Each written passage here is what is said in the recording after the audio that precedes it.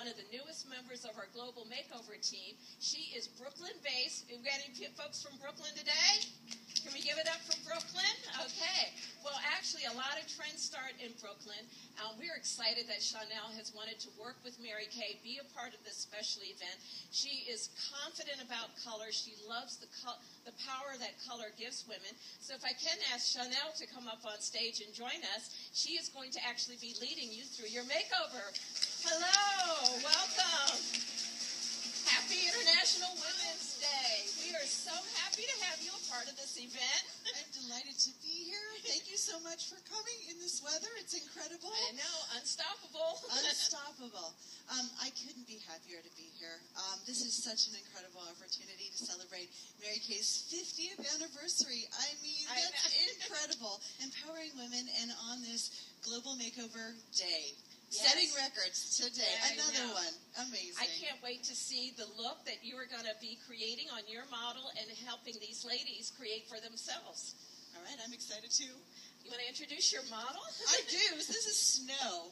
Believe it or not, this is Snow. She's come to... Wonderful. She's come to join us today on stage. Let me get out of the way, let you get started, and I'll be back because I have some questions for you. Okay, I can't wait. Okay. Thanks, ladies. So we have about 15 minutes, and we have this beautiful palette to work with, so let's get started. The first thing I want to do is, you guys have your looks on there. What I want to do is I want to do this in stages so that we can, instead of just giving you this look, we can stop, and if you feel comfortable with less, then that's what we'll do. And so we'll work with this in stages. If you want to get you guys ready? Is everybody ready? All right. So I'm going to start with an eyeshadow brush. And what I like to do is, because the colors are so concentrated, I want to pick up a little bit of silky caramel.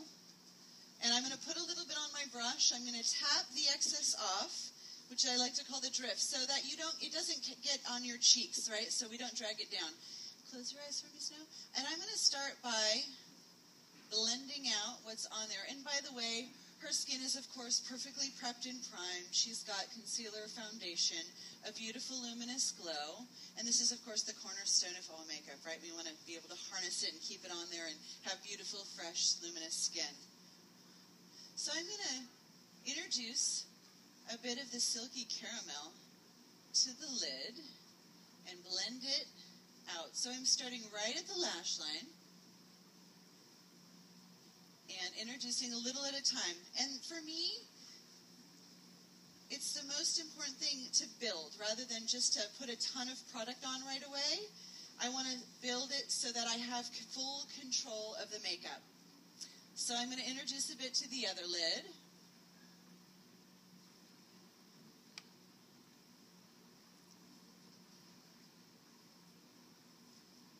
And blend as I'm doing it up into the crease area. Again, picking up more, tapping the excess off.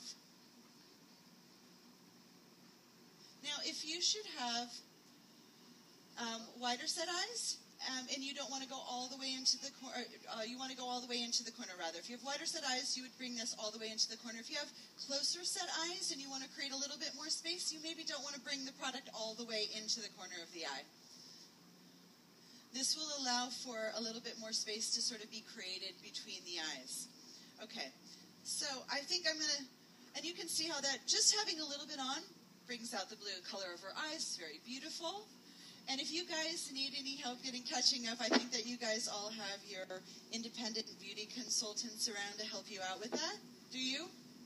Independent beauty consultants, you guys out there? Show of hands. Woo! All right, there we go. All right, taking a little bit more. Okay, so we're going to take our time with this. We're going to build it. We're going to go into the crease. And again, blending. Blending is so important. And brushes. Now, if you brought your own brushes, that is fantastic if you have this amazing set of brushes, which is so lovely, and really you can create all the looks you want. If you have to use the other brushes that were provided for you, try the little brush first. It will put on less product than if we use the sponge tip applicator, and we'll have a place for the sponge tip applicator in a little bit. All right, the next thing I would like to do is introduce a bit of the copper glow right on the lid as well. And I want to build this color. And I'm going to add a little to the other eye, again starting from the lash line and blending up onto the lid and in through the crease. And then I'm going to switch brushes on you. So I'm going to take this, and this is just sort of applying a nice dusting of the color. So you see it. It's a really beautiful wash. Nothing's too heavy, and it sort of just fades out, as you can see here. So again, on the other eye, taking a bit, picking it up, and again, just dipping your brush in, literally just touching it to the product, right? Tapping the excess off. And if you need to use your fingers just to blend out, you got good fingers, right? Fingertips are good for that sort of thing. So we're going to blend it out. Excuse my weird angle. I'm trying to not cover snow here. And I'm going to give it a little sort of wing at the corner, bring it out, just sort of accent the beautiful shape of Snow's eyes, kind of pulls them up and brings them up in the corner. Then I think I'm going to add a bit of the granite. Again, you know what? I'm going to switch my brush too, ladies. How do you guys feel about this crease brush? I think it's amazing. Do you guys have this one? Don't you love it? Amazing. Okay, so when picking up the product, what I want to do is just kind of pop one side of the tip in there, right? Wiggle it around a bit. I don't want to coat the whole thing, right? I don't want too much product on there. I want it to be very concentrated where I actually pick the product up from. Tap the excess. That way I have full control. I can build this. All right. So then I'm going to start right in the crease. Now, when I say crease, it's not actually where the skin folds, but I mean under the orbital bone, right? That's really where we want to create dimension and shadow. So, for example, on my eyes, small lids, my crease is really low, but my bone is right up here. So that's where I create dimension, and that's where you will create dimension on your own faces, right? You don't want to put it in the crease and then open your eyes and have it disappear. So the crease is really under the orbital bone. Does everybody get that? Okay, let's try it. If you haven't tried it before, try it now and you'll see a huge difference. Okay, so right under the orbital bone, introducing the color, the granite. Such a beautiful color. Creates a lot of dimension and shadow, but it can be very soft as well. I'm going to add a little bit to the outer corner, kind of blend it in to the crease in the outer corner, adding a bit more. And then you can see where it gets more concentrated as we add a bit more. Keep it on the tip, and then blend it up. And then blend it out on the corner. And I always like to just take what's left on the brush after I've applied the concentration of color, and then sort of blend in an upward motion and use what's left on there just to taper off the color and feather it off. See, we were creating a lot of beautiful dimension here. I'm going to step across here so I can see the other side better. All right, so again, under the orbital bone, carrying it across, and then up onto the bone. The further up on the bone that you actually go, you create more dimension and you open up the space much more, okay? So again, the higher up on the bone you go, the more open you create, the more open space you create for the eye, and the eye looks a lot more open.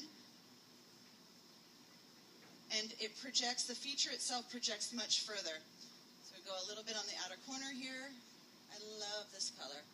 The texture's so beautiful. How are you ladies doing? Everybody doing, you guys doing it? Catching up? You guys are focused. All right, I like to hear that. All right, again, now, I'm going to show you a little trick. So on Snow's left eye, I did a soft application in the middle under the orbital bone right here. But I did it a little deeper and I brought it a little higher on the bone here. See how that makes her eye project? It looks more open, rounded, and the feature looks like it's not as flat and it comes towards you more, right? It's more multidimensional. This makes a huge difference. So when you want to play with color, I added a bit more, so we're building it. I added a bit more. Now, if you feel comfortable here on the left eye, you can stop there.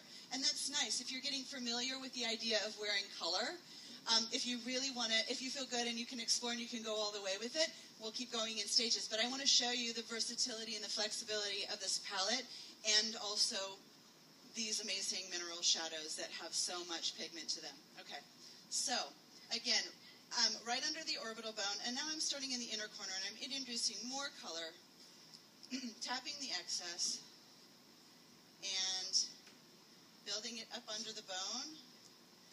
And we're going to create a lot more dimension. It's going to be gorgeous. Now, this can get really dramatic and beautiful, which is nice. So if you start with something light and lovely during the day, you have to go to an event afterwards, you can easily build this color. I also love how well these colors stay on. Does everybody agree with me there? I love the way they stay on. Okay, so now we start to see that the eye space looks more open. How is everybody doing? Good? Okay, focused. I like it.